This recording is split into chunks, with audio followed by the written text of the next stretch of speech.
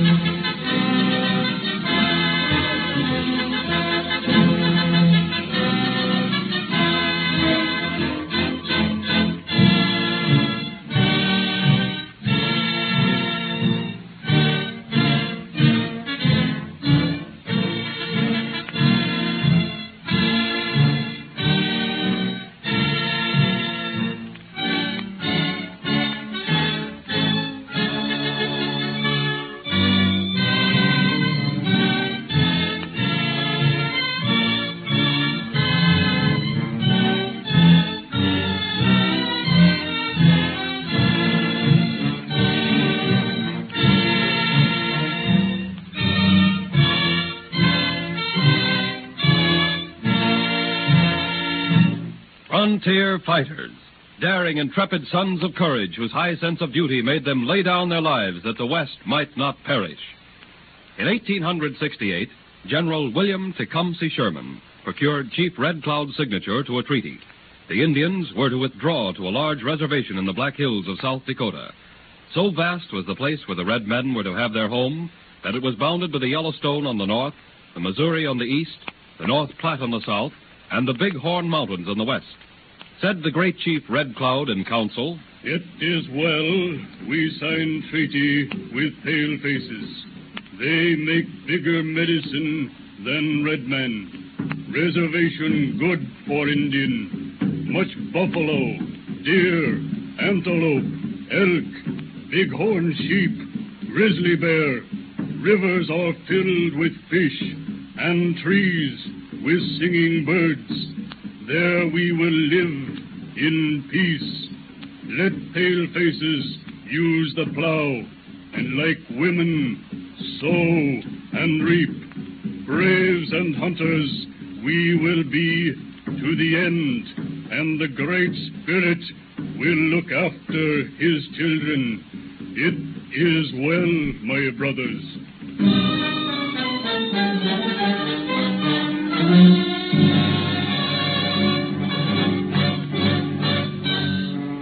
Red Cloud spoke with the tongue of peace, but Sitting Bull, Crazy Horse, Rain in the Face, Gall, and Black Moon, all the younger chiefs, in their own council, scoffed at such a plan. Said Sitting Bull, "The white man has always been a liar. Today he gives the Indian a reservation. Tomorrow he takes it away from him. Red Cloud is old. The blood in his veins is turned to water. He would huddle close to the campfire with the women and children.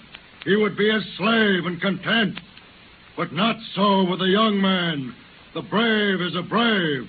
The hunter is a hunter.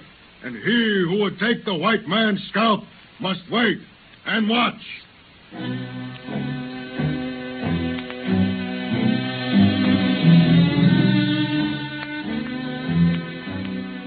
The first Indians to enter the reservation were infuriated when they read the following military regulations posted and signed by General Sheridan.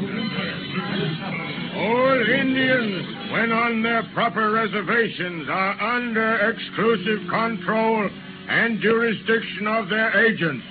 Outside the well-defined limits of the reservation, they are under the original and exclusive jurisdiction of the military authority.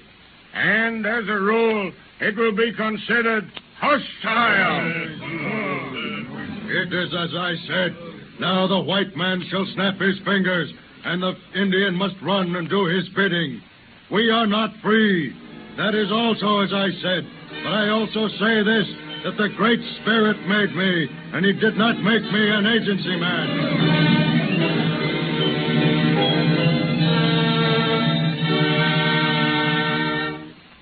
treaty with Red Cloud said that all Indians must be on the reservation by January 1st, 1876. But several thousand of them were too clever to slip their heads into what they were certain was a noose. Then came the discovery of gold in the Black Hills, and thousands of adventurers, renegades, gold-hungry wanderers began overrunning the Black Hills and overflowed into the Indian reservations. And now the Indian was certain that the white man was a liar. The contract was broken. Treaties were not for the protection of the red man. Sitting Bull and his restless braves retaliated by stealing horses, burning houses, and threatening the lives of all who opposed them. The authorities in Washington, hoping to quiet the Indians, invited Red Cloud and the peace-talking chiefs to the White House to meet the great white chief, President Grant. While this was going on, General Crook, a famous Indian fighter, arrived in the Dakotas in March. Colonel Reynolds, it's my opinion that if we stage a surprise attack on the Indians now, we'll dishearten them.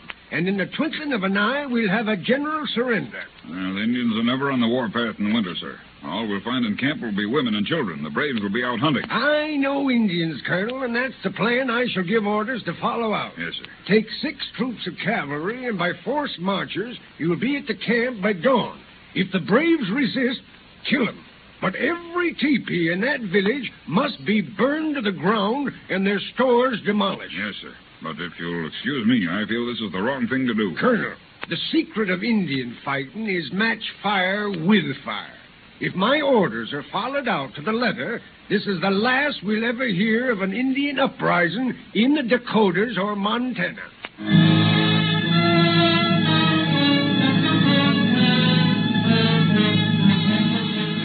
General Crook's orders were followed out to the letter. But the Indians, instead of being subdued, became more infuriated, and within a week, open rebellion had broken out. Under the leadership of Sitting Bull, every tribe went on the warpath, and suddenly the tribes were no longer disorganized or scattered, but welded under the masterful leadership of Sitting Bull. All talk of peace ended in Washington, and orders were given by General Sheridan to create the Yellowstone Expedition. 1,000 men under General Crook were to advance from Fort Laramie. General Terry, with a similar force, was to march westward, and General Gibbon, with 500 men, was to come down from the northwest. General Custer, with a mounted cavalry of 600 strong, was ordered to investigate a rumor that there was a massing of Indians somewhere up the Rosebud in Montana. Custer ordered his scouts to ride ahead and reconnoiter. Captain Benteen, I think we should make short work of this if the scouts bring back the kind of report I'm hoping for. General Custer, I think our force of 600 is far too small to attempt a pitched battle with the Sioux. Benteen, this will be the lightest kind of a skirmish, mark my words. What do you say, Major Reno? General, I'm inclined to trust your judgment entirely.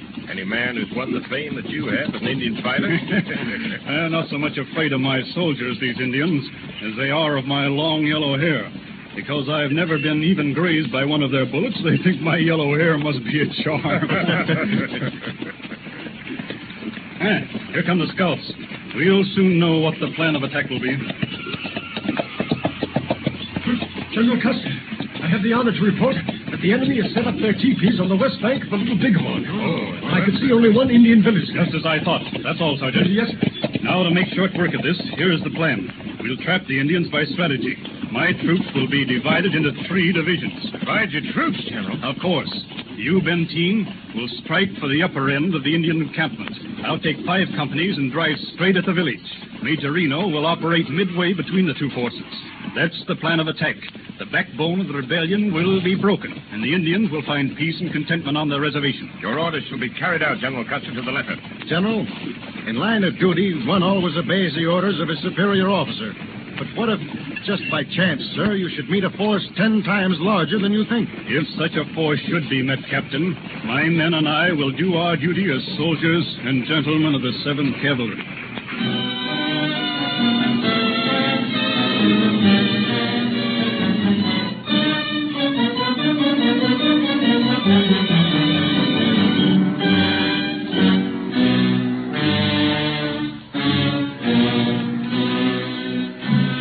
In this way did General George A. Custer fatally divide his troops and unwittingly took up the march to his doom.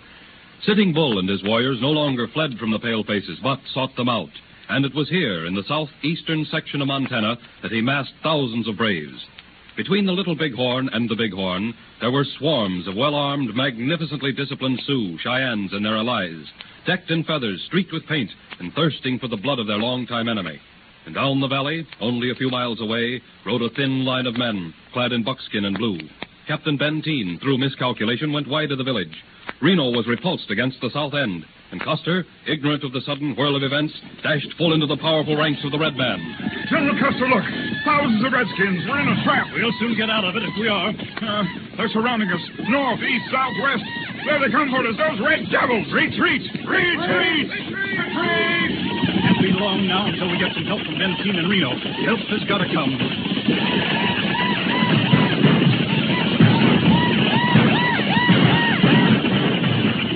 Sergeant, how many men have we lost? 50, sir. My brother Tom, my brother-in-law Captain Calhoun, my nephew Audie Reed. Are they all right? General, they're all dead. God rest their souls. We must fight on till help comes. We must fight on. Fight on, men! Fight on! I sent a messenger for reinforcements. Don't give an inch. Fight! Fight! They're getting closer, General. How's the ammunition holding up? Going pretty fast, sir. The mules of the ammunition stampeded or were shot. The fighting began. Each man had 50 rounds apiece on them. Help must come. It must. The red devils are picking our men off at long range. They must have stolen hundreds of high-powered rifles. Well, we have carbines and revolvers. Here comes your Indian scout, Curly, sir. Painted and dressed up like a Sioux. General Custer, men dying. More each minute. Early not leave until fight or loss. Then he make you up a Sioux warrior, and you escape the sword. Curly love his white chief, General. I live if my men live, Curly. I die if my men die. That's the way of a soldier. Your carbine's empty, General. Take this one. Fire away, men. Make every bullet count. I'm out of ammunition, sir. When I've emptied this revolver, I'm through fighting unless I use my bare hands. Look, General. All men dead but 25. 25 living out of 112. Fight on, men. Fight on while there's a man of you alive. We're not defeated. Letting Bull, he go fast on horse. He looking for you, General. And I'm looking for him. The men are all down but 8 now, sir. And I... All down but 7. May the Great Spirit make us meet on the happy hunting ground. Kill them all! Kill! Kill Yellowhair! Kill Yellowhair! It's over. God have mercy on the souls of all of us. Fight! Fight while there's a man of you left. I am giving him the last bullet in my carbine. Fight!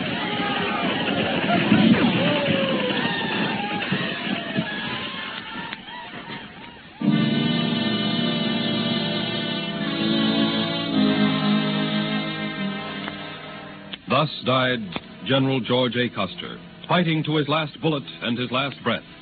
He did not fight Indians because he hated them, but in a day when there were frontiers to be guarded and frontiers to be won for civilization and posterity, he did his duty as he saw it. And on the scrolls of time, General George Custer and those ill-fated 112 officers and men will be honored by every man, woman, and child for centuries to come as heroes all, frontier fighters.